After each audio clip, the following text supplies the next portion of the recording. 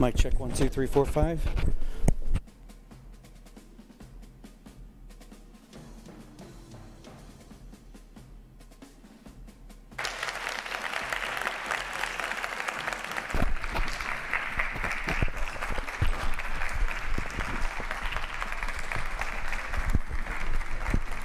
We're going to put this on your right side.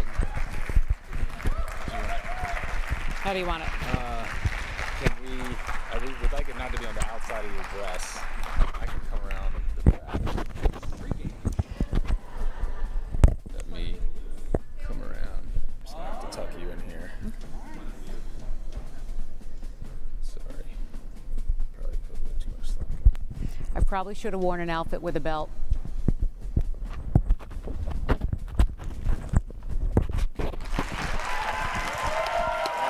Thanks. Yeah. I'm gonna tuck you in just so it doesn't fly out on you.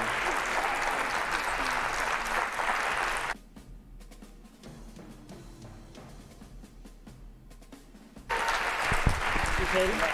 Hey, how you doing, then? Give my button. John, you want this on the tie or the lapel?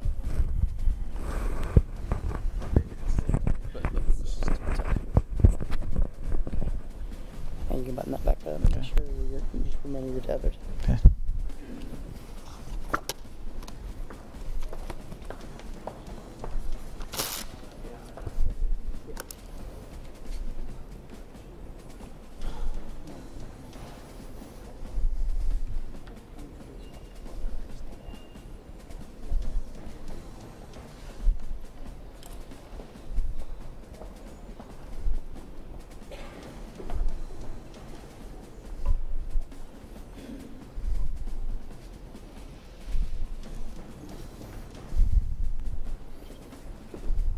How are you? I do want to be respectful and ask how you would like to be called. Representative. Mr. Cunningham? Joe Cunningham? Yeah. How should it be called? Joe Cunningham's fine. Wait, just call me Katie. Just call me Katie. Joe? Call me Katie. Just as long as you call it Dean.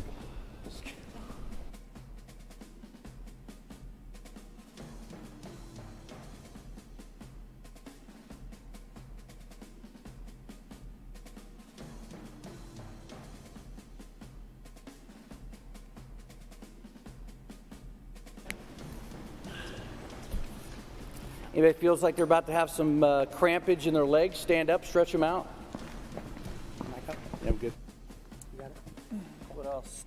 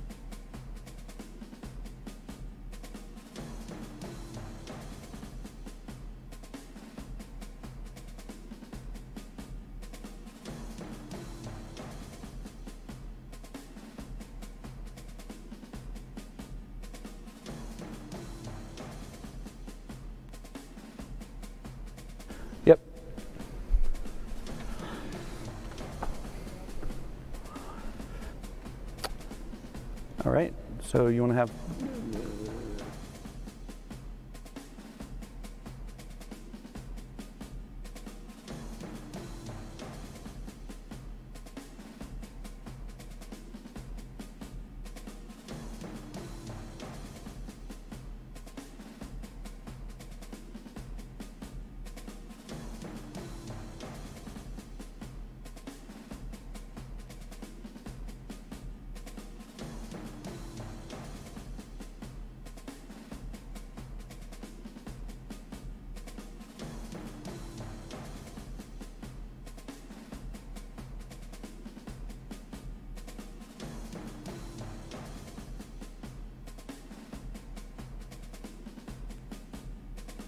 It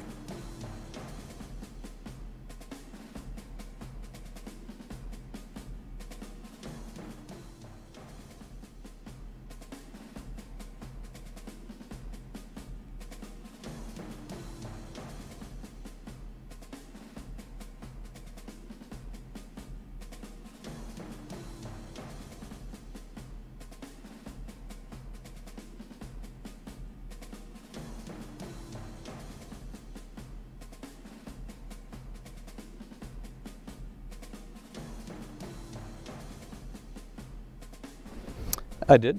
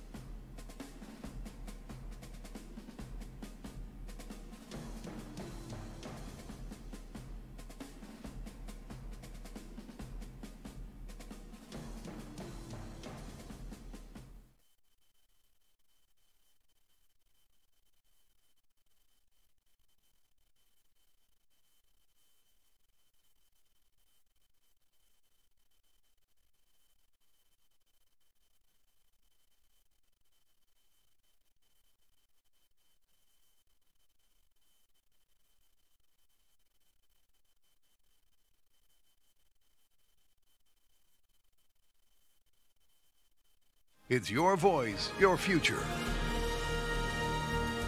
Tonight, live from the campus of Charleston Southern University, it's the 2018 Congressional Debate for South Carolina's 1st District. Brought to you by ABC News 4 and Charleston Southern University. Please welcome tonight's moderator, Dean Stevens.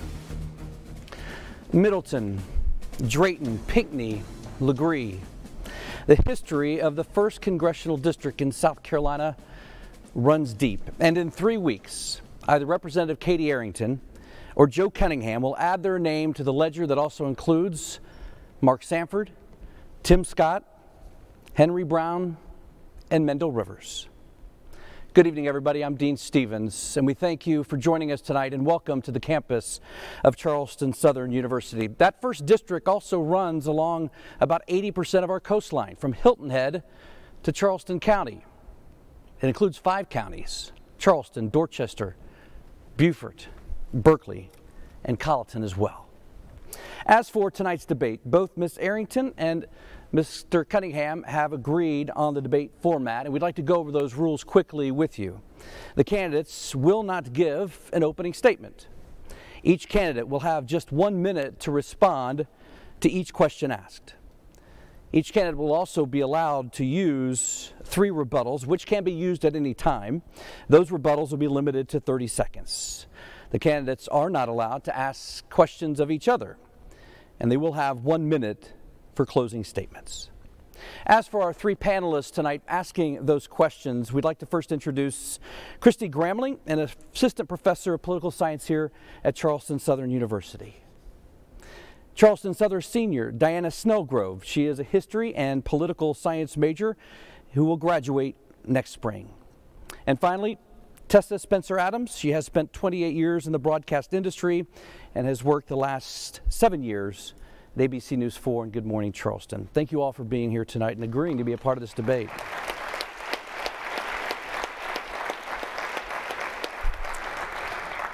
In the interest of time during tonight's debate, we've asked our live audience to refrain from clapping, cheering, or making noise. There are now 3 exceptions to the rule. One is when we introduce them. Your applause will be welcome at the conclusion of tonight's debate. Your applause is also welcome right now as we welcome our candidates in alphabetical order. Ladies and gentlemen, please welcome our State Representative Katie Arrington and Joe Cunningham.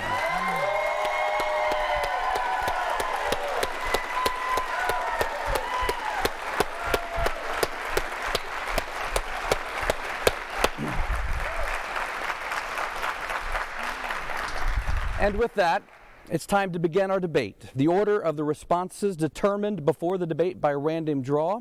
Mr. Cunningham, the first question will go to you and will be asked by Professor Gramling. Good evening. If elected, what would be the first law you would propose in Congress? Well, thank you, Charleston Southern. Thank you, Channel 4. Thank you, Dean Stevens. Thank you, Katie Arrington, for being here. If elected to Congress, I think it's important we bring back the ban on offshore drilling. I think it's important for people to realize that there was a ban on offshore drilling put together by Republican mayors, Democratic mayors, independent mayors. That ban was lifted by this administration. My opponent supported the lifting of that ban. I couldn't have opposed it more strenuously. I think our beaches, our coastlines, our waterways are our pride and joy here in the 1st District. And I will fight like hell to protect them. As your congressman, that would be one of the first orders of business that I will do to protect the low country here. Representative Arrington. Thank you all, and thank you so much for doing this tonight. I appreciate it. It's a weeknight and your time. And everyone in the audience, thank you. So, I'm not for drilling off the coast of South Carolina, but the only person that can give an exemption to that is the President of the United States. I have clearly had a meeting with him regarding this, the Vice President and senior administration officials, to ensure that we have an exemption. But understand, I will have a seat at the table. Mr. Cunningham wrote a letter that no one will read for the next 2 years. But the first law that I would pass would be about infrastructure. We need to bring our tax dollars back to the low country to build roads, to build bridges, and to fix our storm drain system that has been disrepair for over 50 years. Our dollars have been going to Washington, and that is something everyone in this district is going to feel. From Dorchester County all the way to Colleton, Charleston, Berkeley, Beaufort. We all feel the need for infrastructure. The first thing I'll do is bring our infrastructure dollars back home. Rebuttal? Good. Representative Arrington, the next question will be asked by Diana Snowgrove. Hey, good evening. Hi. Many students on this campus are concerned about gun violence. How do we prevent school shootings while also protecting people's Second Amendment rights?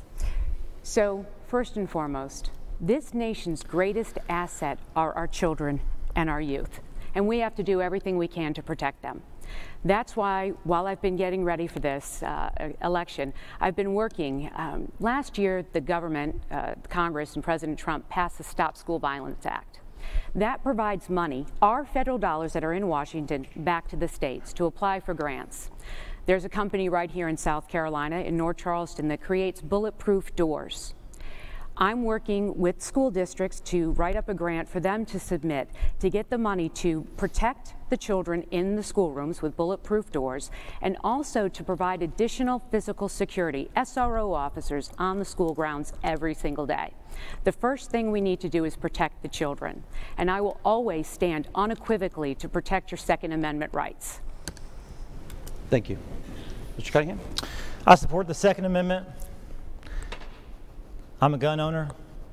I have my concealed weapons permit. There's not enough legislation to cure all the ills of our society. We need personal responsibility to make sure we keep guns out of the hands of children and the people who shouldn't have them. But I think we should also have some common sense gun safety legislation. I think we should also have comprehensive background checks. I don't see the need for bump stocks, which turn semi-automatic weapons into automatic weapons. My opponent supports bump stocks. And I'm proud to say that I can go up and fight for the Second Amendment and also fight for common sense legislation, because unlike my opponent, I'm not being funded by special interest or PACs or the NRA. All my money is coming through individuals, and that's who I'm going to serve. Can I rebuttal? Yes, you may. Ladies and gentlemen, oh, thank you. Ladies and gentlemen, that is exactly why I have an A rating from the NRA and my opponent has an F rating. If we start touching the Second Amendment, what other amendments can they go after? Your right to free speech? We have to protect those. We need to ensure that government does what we've already tasked them to do, which they failed. Most recently, South Carolina and Texas. Government is failing their job already. Why would we tax them to do more? The next question from Tessa Spencer Adams. Good evening. Many people believe we have a mental health crisis in this country, in our country. What can be done by the federal government to address the crisis?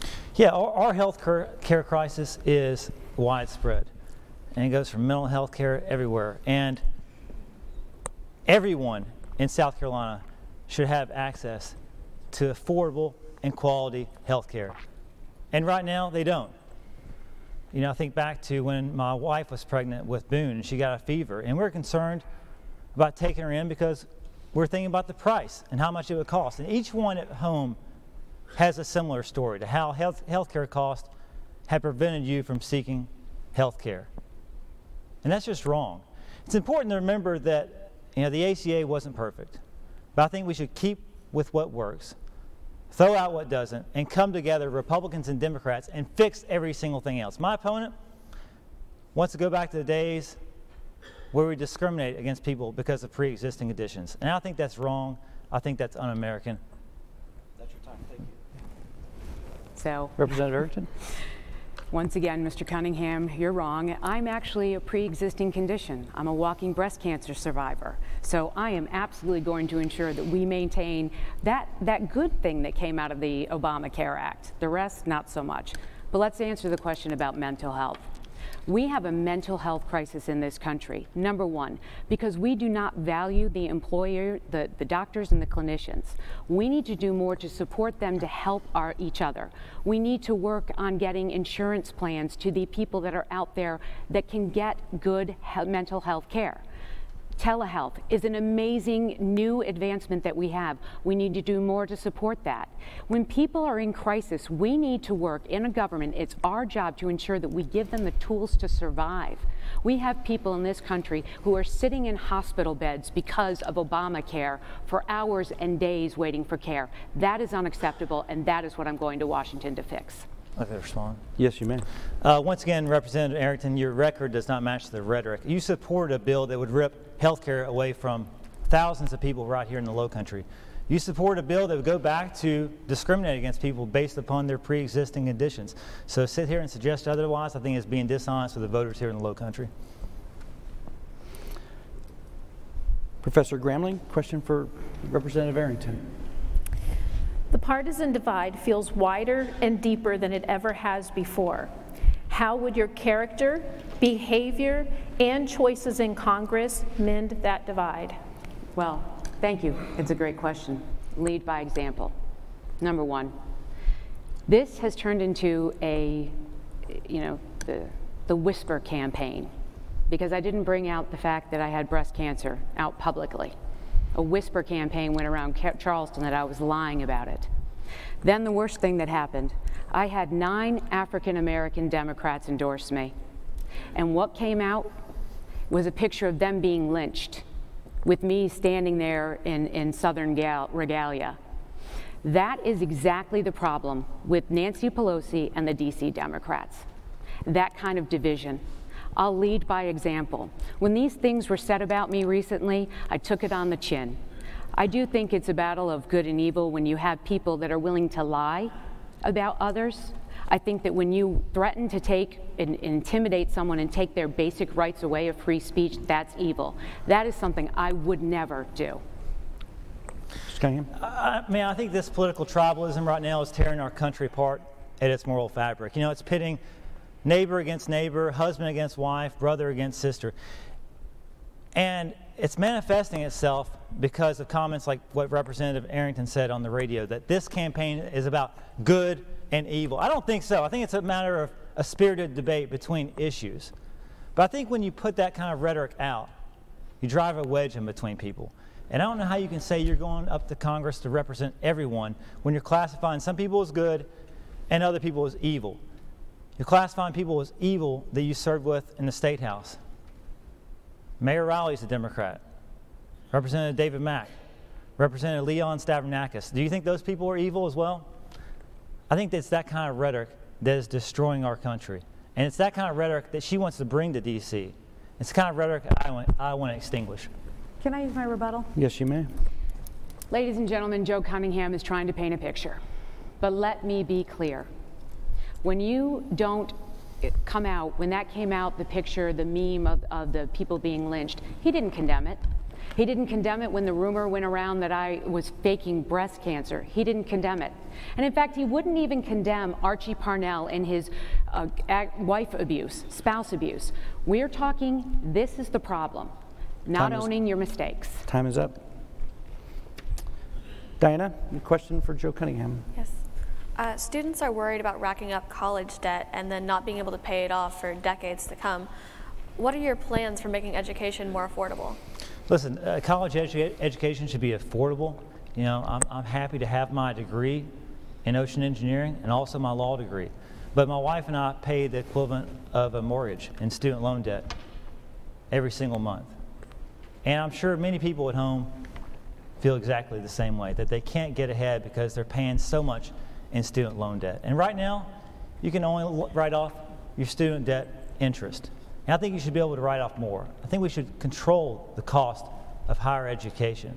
I think it's gotten out of control, and it's pushed the American dream for so many young students out of reach. They're living with their parents right now because they can't afford a down payment, because most of their money goes into that closed loop system of student loan debt. And I'm there with you, and I understand the problem. I think that controlling the cost and also being able to write off more of your debt would help students get ahead. Can you repeat the question, please? What are your plans for making education more affordable? So first and foremost, education is an investment in you. So we have to show you the return on investment. That's what's important here. I don't have a college degree. I went through a lot of different schools, but I was never able to culminate into a degree. It doesn't mean that I'm any more or less valuable than anyone else in this community. What government's job is to do is to cut taxes so that there are more jobs for the young that are coming out of school to go into, to earn the money to pay back the debt, because it is a return on investment. But then think about it. If we were to go and say everybody gets carte blanche, what about all of those people that have turmoiled and worked so hard to get an education? We need to be able to provide jobs for people to earn a good living so that they can pay off their debt. But we can't discount the fact that there are many people who just aren't going to go to college. There's nothing wrong with technical schools. There's nothing wrong with trades. And we need to have an even, open advancement for all, not just those who go for four-year degrees. Thank you. Tessa, a question to Ms. Arrington? What have you done during your campaign to gain support from minorities in the Lowcountry? Well, you know, I'll use my endorsement of the 9 African-American leaders. I went directly to them. I spoke to them, and why they endorsed me was that they knew I was going to work hard to lower taxes, to create jobs, and provide safer communities for us to live in. Isn't that what we all want? It shouldn't be based on anybody's race, color, religion. It should be about what we can do to make our community better. I will work hard to make sure that the tax cuts become permanent, because those small business owners and middle-class Americans that have gotten $3,000 back this year can be able to better prepare for that. Communities see that. They want that. That's something that I'm proud of, and I've worked for in my campaign. People need to be healthy and they need to be educated. Those are the 2 core building blocks. And right now, people are being left behind on health care and education. We want to drive down the cost of health care. We want to increase the level of education. And all that applies to the African American community here in the 1st District. And I'm proud Ms. Arrington has received the endorsement from 9 African-American business leaders, and I'll cede the rest of my time for her so she can name those for us, because I haven't met them yet. Oh, Maurice Washington, Jerome, why, do you want me to continue on? Yeah, go ahead, 2, that's 2. Mr. Cunningham, I don't understand the point. I'm just saying. We're going to I'm go sorry, ahead. I'm going to go ahead and stop this I'm right sorry. now. So no questions would be asked from one opponent to a next. Can I rebuttal? You may. I would, ladies and gentlemen, be more than happy to provide those 9 names, but since it was made public that they did it, they have been threatened. Some of them have lost their jobs. I don't feel comfortable doing that because this community and the rhetoric that's come out of it has made it unsafe for these people to have their names out there. That's what I mean by evil, when you put a picture up of someone being lynched. Representative Arrington, thank you. Professor Gramling, you have a question for Mr. Cunningham. Yes. For Mr. Cunningham, where would you support the president's policies? And then for Representative Arrington, is there a line in the sand you won't cross when it comes to supporting the president's policies? Yeah, President Trump came out and spoke about a bill for infrastructure. I think that's a huge concern. At 6 p.m. every night, I want to be home because that's when I give my son a bath. And sometimes that's the only quality time I have with him. I put my phone in the other room, and it's just him and I. If I'm home at 6:30, 7, 7:30, that's taken away from me. Each of you all at home have something different that you want to make it to. Maybe it's your daughter's softball game. But if we're stuck in infrastructure, if we're stuck in traffic, that's the tax of time that we're paying because government cannot fulfill its basic responsibility. And I think that the reason they can't fulfill that responsibility is because there's so much divisiveness. Nobody can work together. And Katie Arrington has been very clear. She's been unable to work with anybody in the State House. She'll be unable to work with anybody in Congress. I will. I've got bipartisan support, Republican mayor endorsements, and obvious that I can work across the aisle. Representative Arrington. So once again, Mr. Cunningham, you're wrong again. I worked across the aisle in the State House, and I was able to pass legislation that had been bounced around for 20-something years because I went across the aisle. I have no problem. I think that and go on the promise that not every Democrat is always wrong, nor is every Republican always right.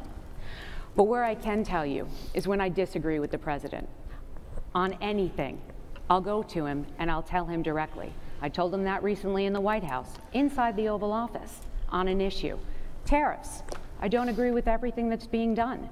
But I have the respect of the President of the United States to have that conversation, and I'll have a seat at the table, unlike Mr. Cunningham. So who do you want more in the next 2 years representing you? Someone who's going to be at the table, or do you want someone who's going to be on the menu? Let me just use a rebuttal there. The problem is, again, your record doesn't match your rhetoric. You went on Breitbart Radio and said you wanted to be the Kellyanne Conway of Congress. You spent your whole primary attacking Congressman Sanford because he stood up to President Trump. You refused to stand up to President Trump when he lifted the ban on offshore drilling. You refused to stand up to President Trump whenever he imposed these tariffs that are killing jobs here in Low Country. You're incapable of doing that. You will not do it, and the people here in the Low Country know that. Next question from Tessa Spencer Adams to Representative Arrington. This one comes from social media on Twitter. Do you agree with repealing Obamacare? And if so, what solution do you support for improving health care? 100%. The career politicians in Washington has failed us. We have to repeal and replace Obamacare. Take along a few things that we learned with it. Pre-existing conditions, things one. But the first thing we need to do is to empower small businesses. What Obamacare did to small businesses broke this nation. Small businesses' greatest asset is their employees, and they mandated that if there was a 40-hour employee, as my husband and I are small business owners, we had to offer health care, which we did anyway. But it cost so many others that they had to bring their employees down to 25 or 30 hours. First thing, we need to incentivize small business to be able to provide good quality health care to their best asset. Next, we need to be able to cause transparency in billing so that we get our true money, our value at. We have misbilling, misdiagnoses, overbilling, fraud, waste, and abuse. We need to take care of that. But my final thing will be, why don't you, the American citizen, own your health care record? Think if you owned it, not the hospitals, not the doctors, how you could eliminate many misdiagnoses and expenditure costs with health care. Mr. Cunningham? Yeah, let me just start off by saying we recognize there can be some inconsistencies with my opponent's position, so we set up a website called joecunningham.facts.com where you can go on real time and check the facts. We're trying to keep up real time, but it also depends on how fast my opponent speaks. The bill you supported, though, Katie, would go back to the age of discriminating against people with pre-existing conditions, whether they had diabetes or cancer. Any type of pre-existing condition, their rates would go up. And the bill you supported also imposed a seniors tax. Listen, I think we can drive down the cost of health care with common sense solutions, but it's going to take Democrats and Republicans coming together. I think Medicare should be able to negotiate the price of prescription drugs, similar to how the VA does. But you're only going to get to these solutions, these common sense solutions, if you send people who can work across the aisle. And my opponent can't. I will. Thank you, Mr. Cunningham. Let's go to Ms. Snellgrove. I apologize, I skipped over you, so you get a question here for Mr. Cunningham. Right. One of my loved ones has been personally affected by the opioid crisis here. I didn't get to answer that one. My apologies. Go ahead, Katie, I'm sorry. Oh, can you repeat the question? Oh, yeah. One of my loved ones has been No, personally this would go back to your affected- original question. Sorry. Oh, no, I'm sorry. You're right. Okay, Sorry. great. Sorry. Let's start over. Go ahead, Yeah. Diana. My loved one has a chronic illness, and this makes it difficult to get the medication they need. So would you have any modifications to the current opioid laws? Just for you, yes, Yeah. it is. The opioid crisis is it's an epidemic in this country. I was out in Allendale Greens, Eddie White puts on every week, and I met a gentleman whose son passed away because he was addicted to opioids. And he told me his son was number 168 in the state. Charleston County now leads the state in opioid overdoses. I think Big Pharma has gotten too much control in our healthcare system, and I think they need to be kicked out of the driver's seat. They shouldn't be there dictating the prices of pharmaceuticals and also by controlling the market with opioids. And that's why we're not taking a single dime from special interest or PAC dollars. My opponent is being fueled by PAC dollars. Big Pharma, big oil, payday lenders. That's who's controlling her campaign. I'm going to be able to stand up to Big Pharma because I'm not taking their money. My opponent is beholden to them. Well, once again, Mr. Cunningham, the fact you take Nancy Pelosi's laundered money, we'll just let that one be. But the question was about opioids. I have firsthand experience, unlike Mr. Cunningham, that he's got to go meet people. It's been my life. Everything in my life has brought me to this point. My mother passed away in this campaign cycle. Chronic pain.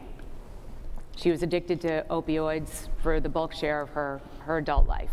And I watched it take my mother from a vital human being to a withered human being.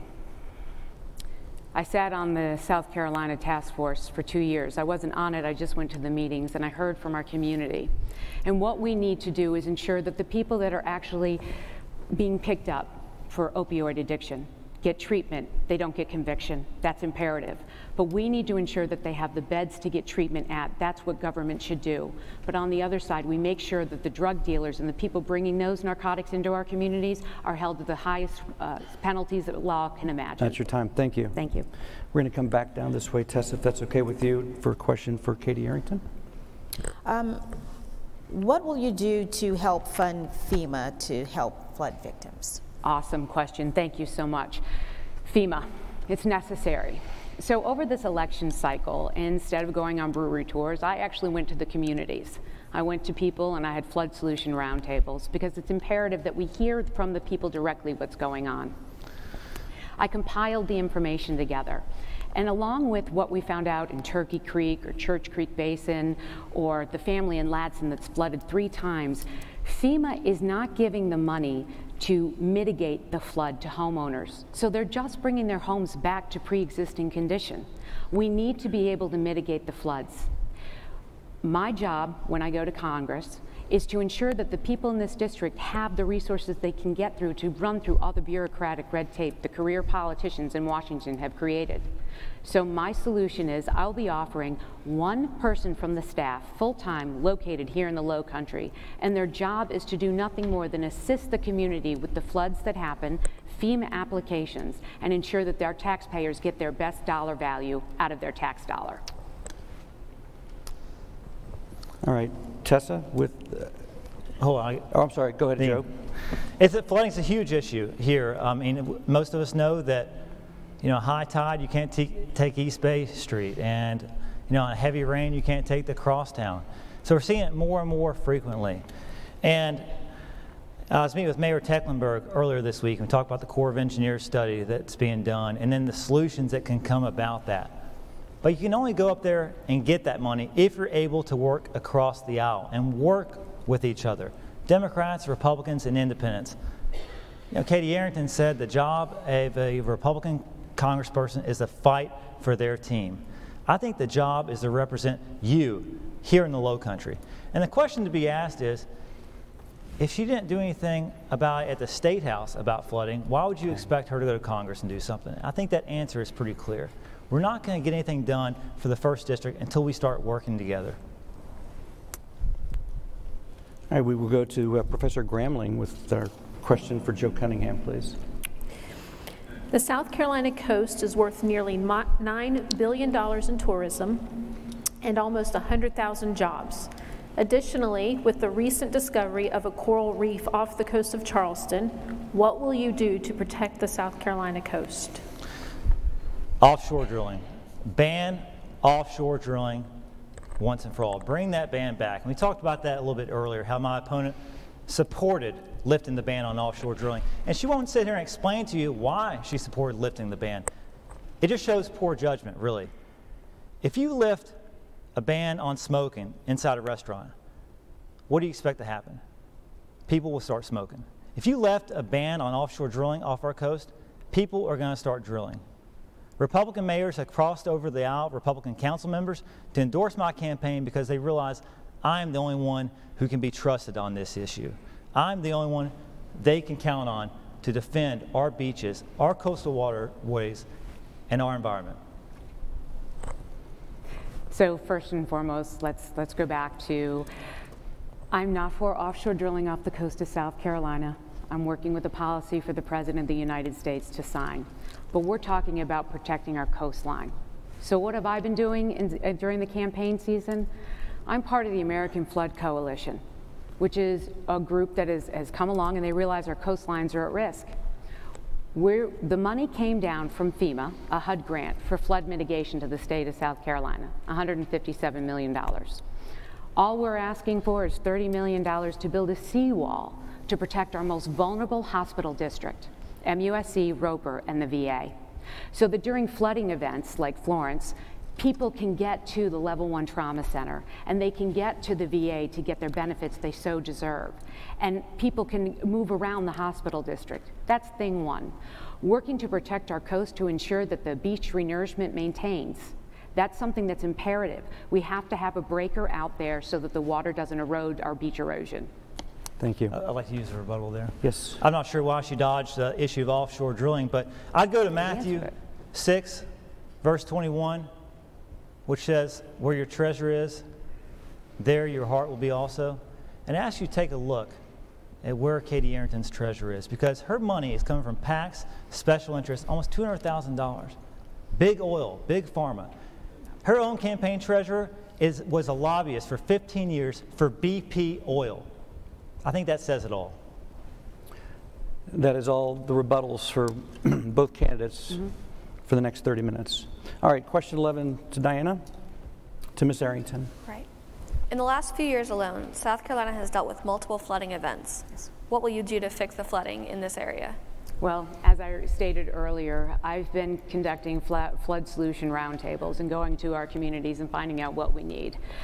One of the bigger issues we have is what goes up must come down. We need our storm drain systems, A, to be maintained, B, to be cleaned, and C, to be upsized. Because when it rains upstate, and it comes to drain into the harbor at high tide, backflow happens and flooding happens. So we need someone who's going to go up to Washington, has laser focus to get the money back into districts so that we can fix those problems.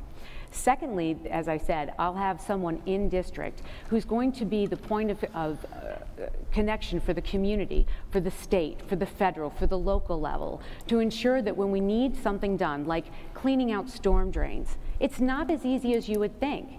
If there's a navigable waterway, you have to get a permit for the Army Corps of Engineers. There's a litany of things that need to do, but we need someone located to be the point of concern for everyone in this community, and I'm going to have that in district. Mr. Cunningham? I think you need to be able to work with state and local officials in addressing flooding, but I think it's also important that you believe in climate change, and you believe that flooding, hurricanes, are happening at more intense frequency. I'm the only one up here who actually believes in climate change and believes in science. I think you have to have that foundation first. And I don't think that putting an intern on the issue is going to be good enough. It's about going up to Washington, D.C., reaching across the aisle, working with Democrats, Republicans, independents, and come forward with solutions and standing up for the values here in the Low Country, even if it means standing up to your own party. And now I'm the only one here that will do that.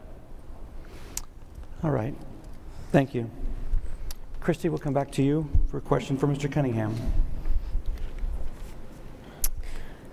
Growth is booming. Traffic is at a standstill. What will you do to ensure South Carolina will get the federal dollars needed to deal with the infrastructure? If you're sitting in traffic, like I said, that's a tax you're paying because government has not fulfilled their most basic function. I-26, 526 is a joke. Based on how we've grown, we're a low country of 2018, and we're confined by the infrastructures of the 1960s, and it needs a change. But you can only go out there and get those federal dollars for those projects, 26, 526. We need flyovers from 17 onto Main Road. We need to relocate utilities. All these dollars can only be received if you go up there and work with others on a strong infrastructure package and be able to work with people across the aisle, which I've been proven to do. We've got endorsements here. My opponent hasn't done anything at the State House besides raise your taxes. That's all she's done here. I'm willing to work with others to get results for the Low Country. So I appreciate Mr. Cunningham. Keep trying to, convince everyone I can't work across the aisle. Just because you say it doesn't make it real. I worked hard to make infrastructure the key platform in my State House race. And in the time I was in the State House, I worked across the aisles to ensure that we got our infrastructure dollars back in district and that we took care of the problems that we had. But when we talk about our traffic and how congested it is, and yes, the development is overblown, but we need to have someone who understands how government works to go up and get the money for the federal dollars, to add lanes to 26, to build a bridge over from Daniel Island instead of one. The port is a huge source of our income for economy in this state, and we have to ensure that we have that. Understanding the process is something that I get. I get how to get the money back.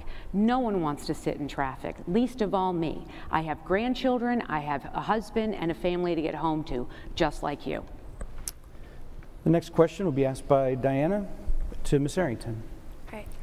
Do you support the legalization of marijuana, either medically or recreationally? So I worked hard in the State House on this issue specifically, and I do understand the challenges with SLED and the laws. I do support medicinal marijuana. I think that the FDA and the career politicians have let that drag on too long. That is something that should be a Schedule II narcotic. My mother, God rest her soul, because I had to give her morphine when she was in incredible pain dying of COPD, instead of medicinal marijuana or cannabis. She suffered tremendously and slept. I've watched epileptic children come before my committee at 3M in the State House, who their only way to get through the day is through medicinal marijuana. I will work hard to ensure that we keep our promise to our community on that, but also respecting the law. It should become a Schedule II narcotic, and we should ensure that our law enforcement has the tools that they need to protect our communities. We had a Veterans Roundtable in Mount Pleasant last week, and one of the veterans there was talking about how he went in to get treated and they just prescribed opioids. He got addicted to OxyContin. Whenever sometimes medicinal marijuana would have sufficed. I think medical marijuana should be legal. I'm not sure it should be a Schedule II, the same level as OxyContin. I don't view it as that strong, but I think it should be legal. As it relates to recreational marijuana, I think that should be left up to the states to decide.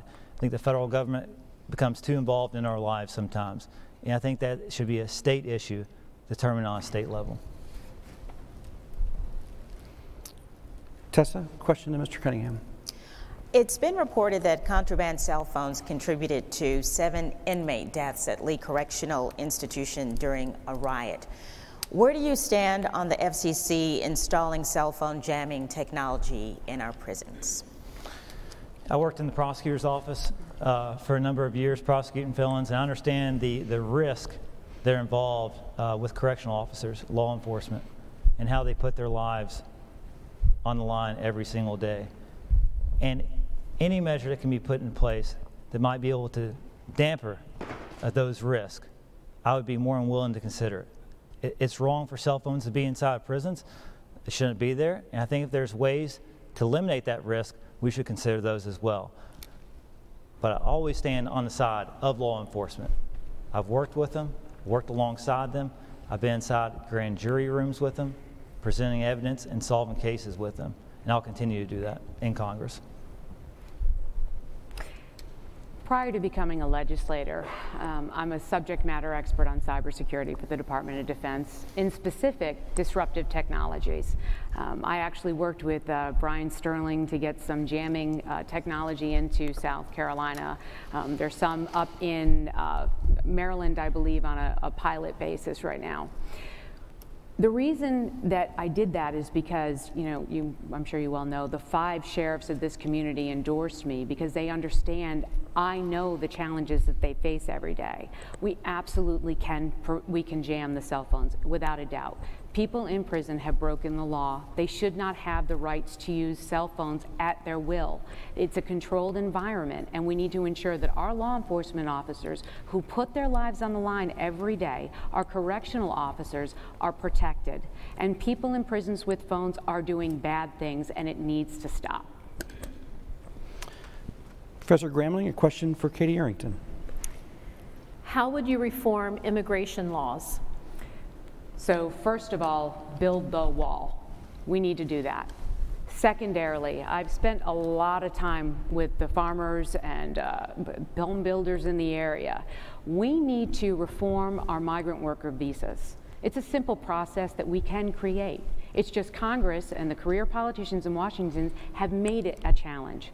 Why can't people that want to come work in this country as a migrant worker buy a 6-month visa, get a 15-digit number and a cloud-based system, and each of the farmers put it in? They put the digits in, we're able to verify who the person is, we'll be able to get taxes from them and provide them services for it. At the end of the 6 months, they can pay another fee to stay on. We need to clean up the H-1 visa program. Congress has been kicking this can down the road for far too long, and we need someone in Washington to get it done. There's a lot to be done, but we need to protect our country first and foremost. Nothing is more important to me than keeping your family safe, keeping my family safe. We're a nation of immigrants, but we're also a nation of laws. And we need tough, smart border security. Not border security that just looks tough, but is tough. We built walls in the 1500s because that's the only technology we have. Now we have highly trained border personnel. We have drones. We have satellite imagery. We can control the border at a fraction of the cost. I don't think we need to be spending billions of dollars on a wall. I'd rather spend those billions of dollars here in the Low Country building our infrastructure, whether it be our roads or fixing our flooding, fixing issues here in the Low Country. That's the best use of tax dollars. Thank you. Diana, the next question is yours for Mr. Cunningham. Great. Where do you stand on abortion laws, even for cases of rape and incest? Listen, I support a woman's right to choose under the law. of Roe v. Wade, and it's settled law, period. And I support a woman's right to choose under, obviously, rape or incest, and I think that we need to expand women's health care access. I think that's an issue here. My opponent protested outside Planned Parenthood with a bullhorn. That's where the women go in to get cancer screenings and testings. I think it's imperative we expand that access. Keep the parts of the ACA that benefit women. Open up their access to those cancer screenings and testing, and make sure they have the proper health care they need. That's what's important to me, and protecting the law. So first and foremost, as a mother of a child born with special needs, I understand the sanctity of life, and I am unequivocally and unapologetically supportive of life. I didn't stand outside Planned Parenthood and protest. I was praying. I was praying for the young women walking in there and the babies that would never see light of day. Whether Roe v. or Wade is there, my challenge is tax dollars should not be paying for abortions. That is something I cannot condone, and I will make no apologies for standing up for the sanctity of life. No life in this world, anyone's, is worth being murdered before you even have a chance to become a human being. So I'm sorry, I'm not sorry, I'm very proud of it. I would never support abortion. I would never support taxpayer-funded abortions, as my opponent will. Tessa, a question to Representative Arrington. Okay, we've got another social media question. This one is from Rob on Twitter, and he says or asks, people are tired of not being heard by elected officials. What are you going to do to ensure the concerns of all your constituents are represented in Washington? So I've had experience in the State House, and you can go to anybody in Somerville. I'm a very accessible person. Having good people around a congressman is important, because the thing with Congress, they call it Potomac fever. Somehow along the line, we're not the smartest person in the room until we get elected, and then somehow they think that they are. I'm not that way. I look to my community because I want to represent you. This is about service over self. This is about being the voice of the community, not the opinion. I make myself available. My cell phone is still the same cell phone number I've had. People call it, I pick it up every day. I'll be in district 1 week every month to meet with my flood solution roundtable. I will be there to meet with the community activists that need help in policy or legislation. This is a community effort, and I will always be ready, willing, and available to serve my community. Everyone should have a voice here in this district. Everyone should be represented. Whenever my opponent stood on Yorktown and said the job of a Republican congressman is to fight for their team, that is simply excluding every single one else who may not be on the team. I think it's important to listen to your constituents. That's why we don't delete comments off of Facebook, unlike some people.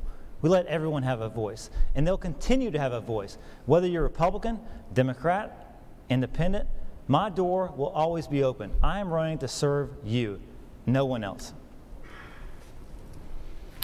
Christy, a question for Mr. Cunningham.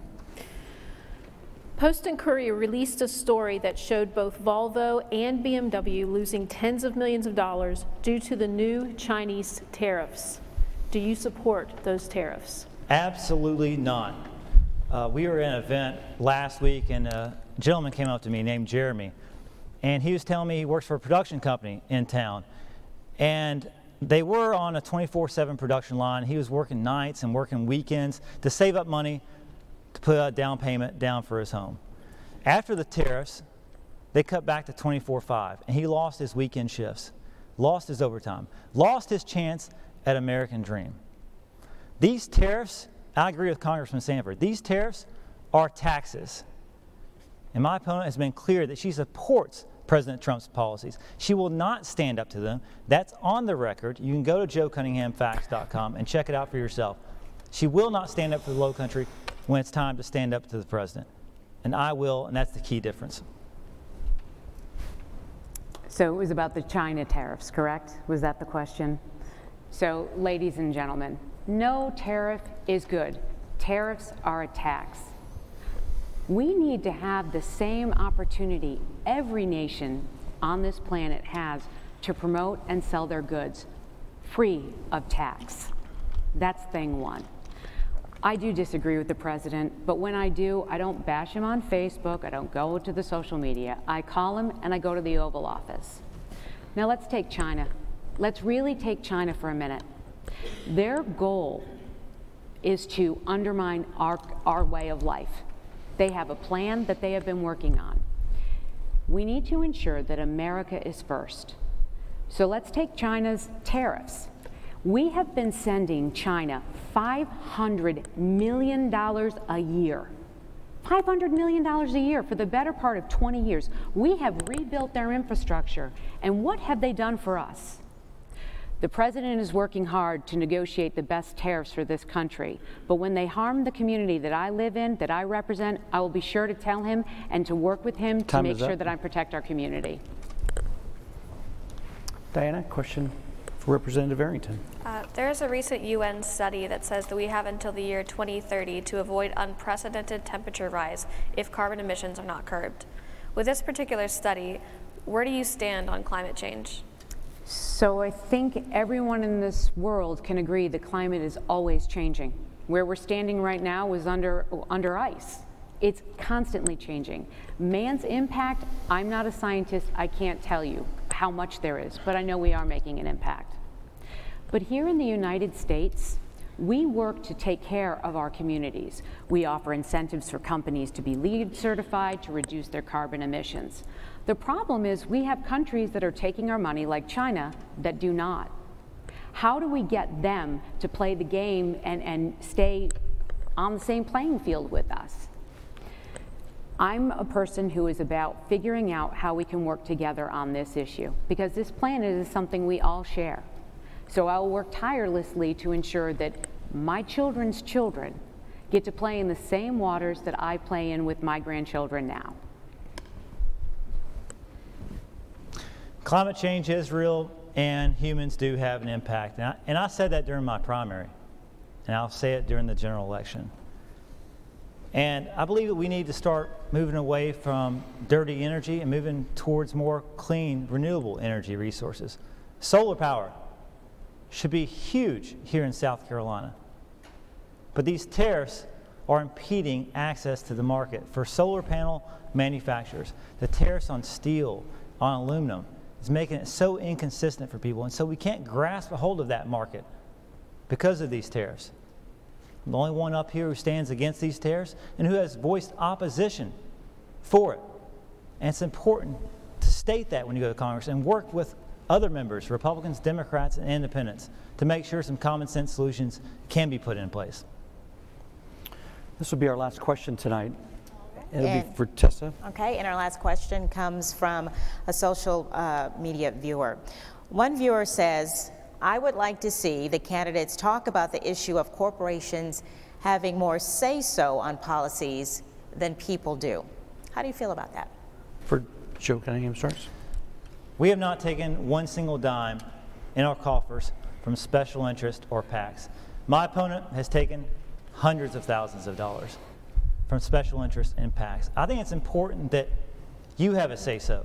And that's who I'm running to represent. I'm running to represent the people of the Low Country. And so I can stand up to big oil.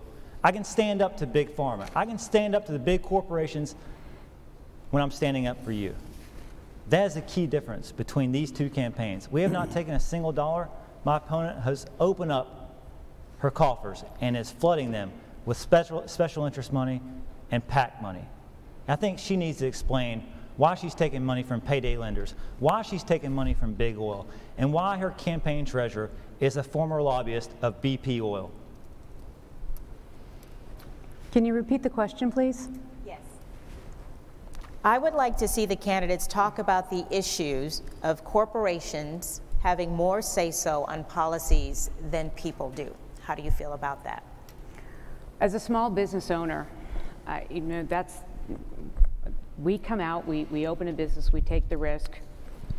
we want to hear from our employees. We want to make sure it's a team effort that we're working towards. So I think that there needs to be an open dialogue. Of course, we want to make sure that people have the best working conditions possible.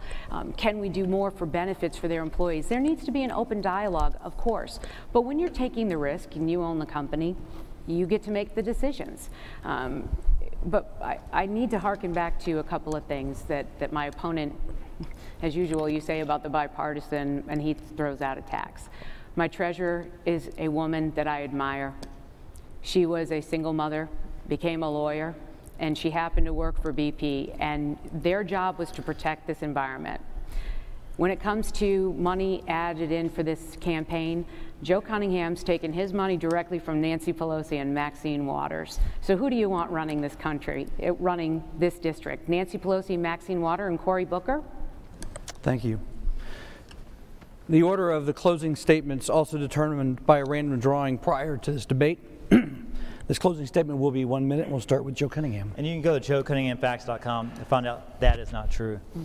I'll say the day after we announced our campaign for Congress, my wife announced to me that she is pregnant. And Boone right now is at home with a babysitter, and he's probably sleeping, and tomorrow morning he's going to wake up. He's going to be 8 months old, and his little eyes are going to pop open, and his fingers are going to start moving, and that's the gas in my tank. That's the fuel for my fire. That's what keeps me going every single day, fighting for our country, because I know we're better than this. And one day, in the blink of an eye, he's going to be standing eye level with me, asking me what I did at this pivotal moment in our country's history, what I did to prevent the blind partisanship from strangling our democracy. And I want to tell him that I stood up for truth, honesty, integrity. And I'm going to tell him the same thing that I'll tell you, which is politics will never change who I am as a person, but I want to use who I am as a person to change politics. Representative Arrington, Thank 1 you. minute. Well, thank you all tonight, first of all, for listening to us and being interested. But I need to be very clear. The stakes are high, and we cannot get it wrong. With Joe Cunningham, you get Nancy Pelosi. With Joe Cunningham, you get higher taxes, less jobs, open borders. With Joe Cunningham, you get Nancy Pelosi as Speaker of the House, and you get Maxine Waters running committees in this country. We cannot afford to get it wrong. We need to send someone to Washington who's going to support President Trump's bold conservative agenda, the agenda of more jobs, less taxes, a secure nation, better education. That's what I'm going to Washington to do. But we need to have somebody who's going to lead by example. And how am I going to do that? I'm going to be donating 2/3 of my salary annually to charity in the 1st Congressional District every year I'm there. I'm term limiting myself to 4 terms, 8 years, no more. And until military and federal employees have the same benefits as Congress, I am declining the medical and the pension for congressmen. So lead by example. Thank you. Thank you all. Thank you. That concludes tonight's debate. We want to thank both of our candidates, Representative Katie Arrington, Joe Cunningham. We'd also like to thank our wonderful partners here tonight, Charleston Southern, as well as our 3 panelists, Professor Christy Gramling, Diana Snellgrove, and Tessa Spencer Adams. And thank you at home for joining us as well. And remember, 3 weeks from tonight, whoever you vote for, the most important decision come that day is to get out and vote. For ABC News 4, I'm Dean Stevens. Have a great night, everyone.